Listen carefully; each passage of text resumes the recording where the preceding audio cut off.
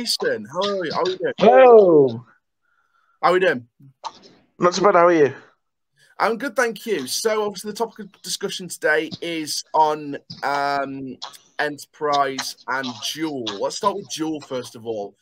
Is it a long time coming? Yes, a long time coming. Because that tunnel, just like in Alice in Wonderland up at Pleasure Beach, that has not been working for a very long time.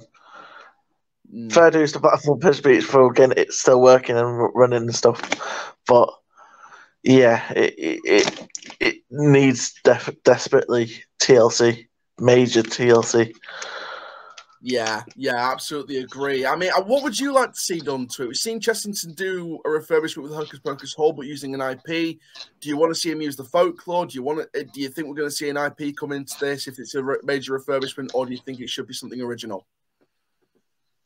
Keep it original, but take the ride out and put a trackless thing out in, if that makes sense.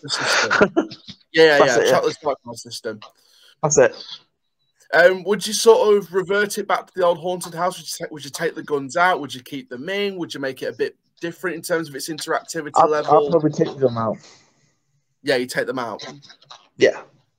What would you replace it with? What would you want to make the ride stand out without the guns? More spooky. So less family and more family thrill. Yeah, just like Disneyland with the haunted house. Okay, the haunted mansion at Disney. Sort of that like a Phantom Manor type thrill level. Mm-hmm.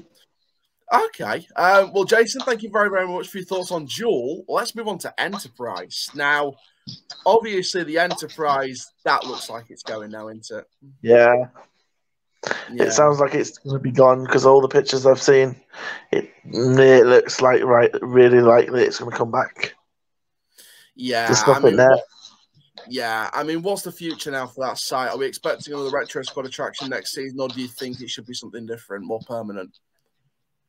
For temporary, a Retro Squad.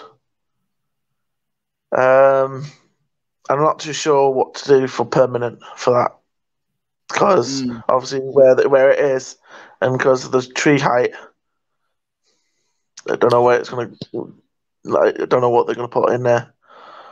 Yeah, I mean, there was a few things that I saw on forums elsewhere that sort of mentioned a couple of different rides, maybe the Zampella Endeavour or the Tivoli Warp 10 model.